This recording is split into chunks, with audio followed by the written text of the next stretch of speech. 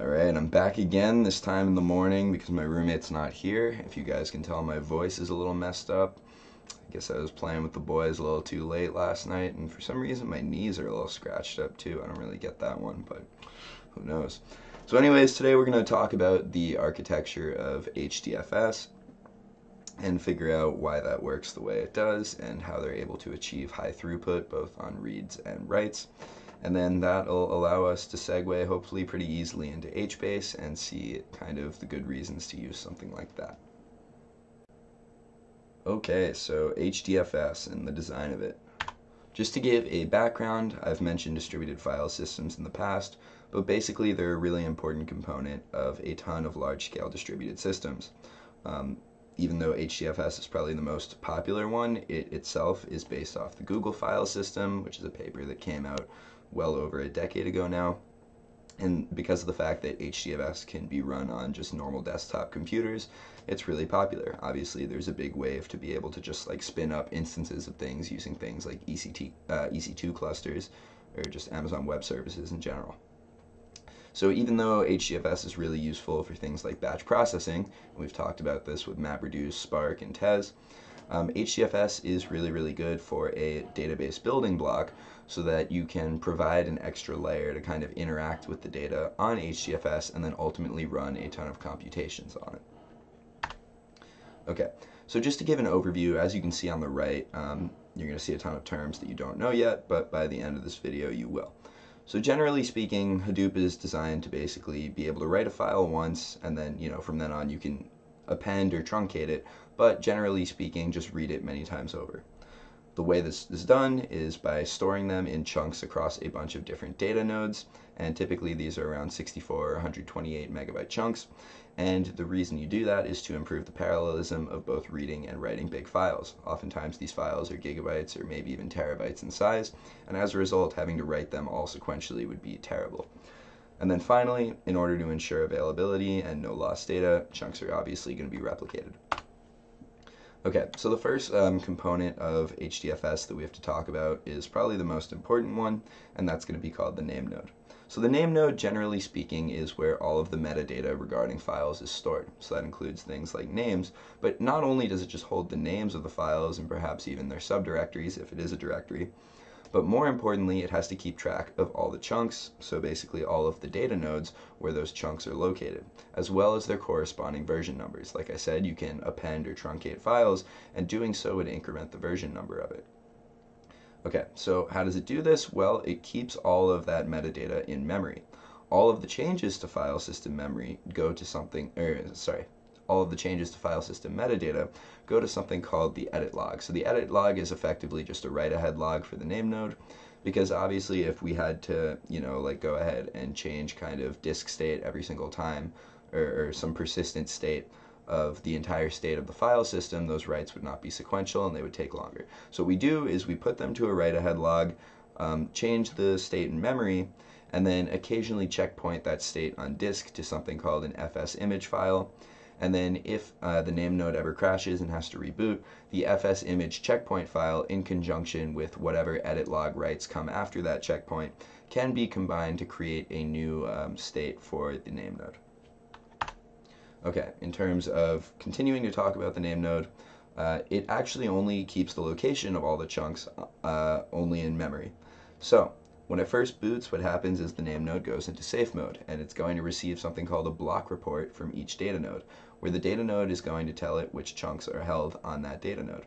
The name node is then going to compile all of this information, construct that local state, and say here's where the chunks are located, and say now it sees that only one replica is holding a given chunk, and the user is, say, specified a replication factor of 3 for that chunk. It's going to say, okay, we don't have enough replicas for this chunk in particular.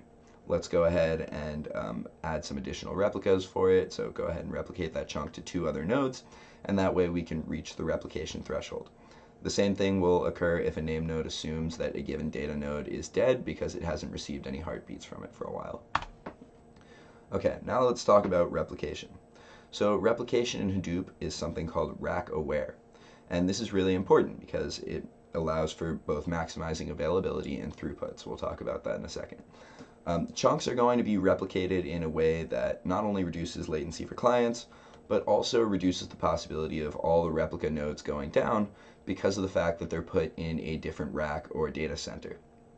So for example, for the default replication factor of 3, Hadoop is going to put one replica on the same rack as the writer, and then 2 replicas on the same remote random rack. The reason they put them in the same random rack is just to minimize network bandwidth. You don't have to go to 2 different racks, and since we have kind of a synchronous replication here where we wait for all of these writes to complete, it's actually pretty important that all of these replicas complete their write as fast as possible. It's not eventually consistent, so I'll touch upon that in a second. So, how does replication actually work? Well, there's something called pipelining. Basically, the replicas are arranged into some order, and the data is pipelined from one replica to the next. On a write, or an append or a truncate, writes are only considered successful from the client's point of view if all of the replicas in this pipeline actually acknowledge them.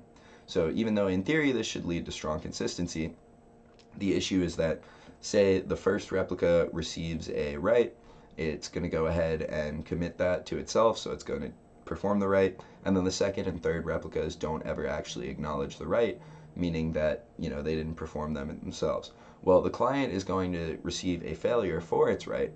However, it's going to be the case that the write is still in one of the replicas. So generally speaking, when a client receives a failure on a write, it needs to just keep retrying until it receives a success message. So as you can see, the first replica is going to send that write to the second one, which sends the write to the third one, which then sends the acknowledgement back, and back again. So once this whole process is complete, the client sees its write as successful.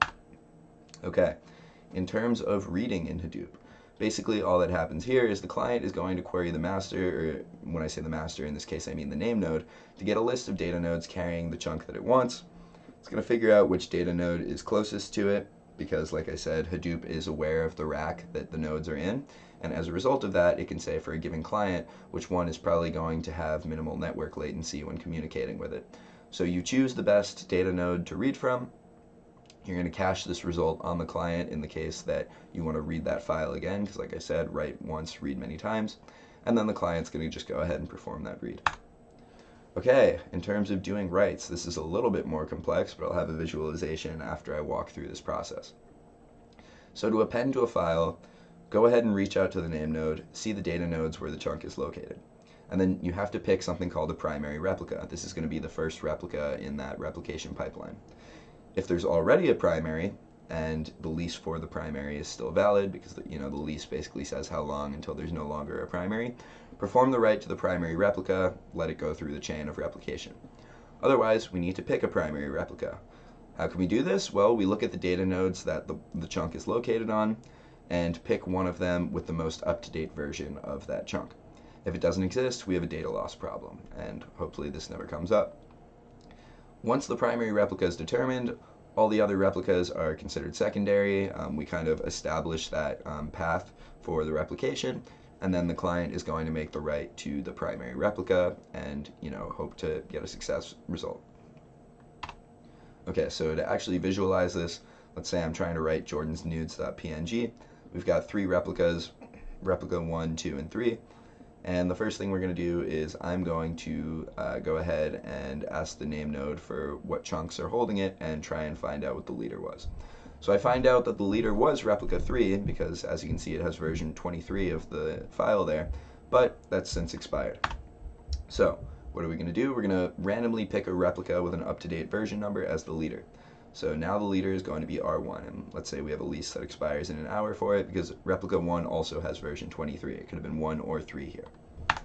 Now all that's going to happen is we're going to go ahead and contact replica 1, which is the leftmost one in the bottom there, and send the write through it and let it propagate through the pipeline. Okay, so what are some issues with Hadoop? Well, if you've been paying attention so far, you may have noticed that I've only mentioned one name node, which is obviously a problem. What happens if the name node goes down? Well, everything crashes. So in the original Hadoop implementation, there was kind of like this hacky way of solving things called a secondary name node, which was basically just like a standby name node that went ahead and tried to take in all those changes. But there's actually a better way of solving this, and it uses coordination services like I talked about in the last video. So this is known as high availability HDFS. What do we actually do? Well, keep in mind that the name node, basically the main persistence point of the name node that you can use to derive the state of the name node is the edit log. So the edit log is basically just going to keep track of all that file metadata changes, such as renaming files, creating a new directory, anything along those lines.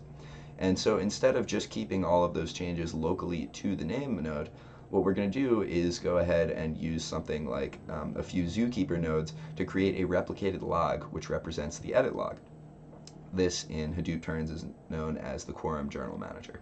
So anyways, after we have this replicated log, we can now have a second instance of a name node, which, we'll just call it the backup for now.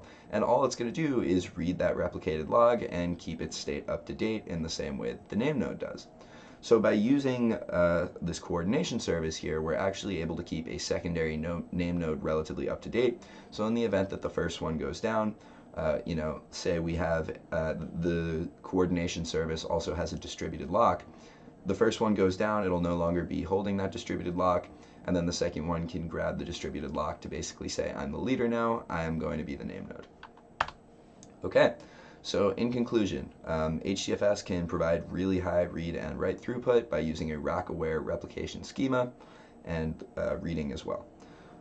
This is super useful, and in addition to that, while the original HDFS kind of design wasn't very fault tolerant, the fact that they've now added a coordination service to it is great for kind of that leader failover of the name node and allows high availability. Obviously, HDFS isn't perfect. Like I said, it kind of aims for strong consistency, but in reality, you might have data inconsistencies and have to handle this in your application code. But on the whole, HDFS is really good for storing data in conjunction with large-scale compute. We're going to see that plenty of databases are built on top of HDFS in order to kind of provide a better programming interface and allow for more complicated querying of it, and that's what I'm going to be talking about in my next video. So I hope this one was useful, guys, and welcome to all the new subscribers again, and I'll see you soon.